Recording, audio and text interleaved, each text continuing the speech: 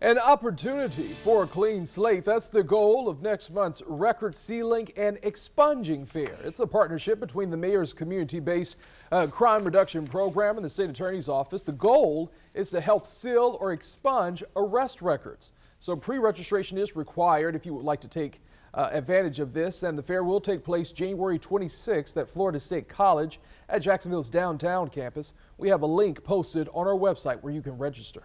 A pair of bills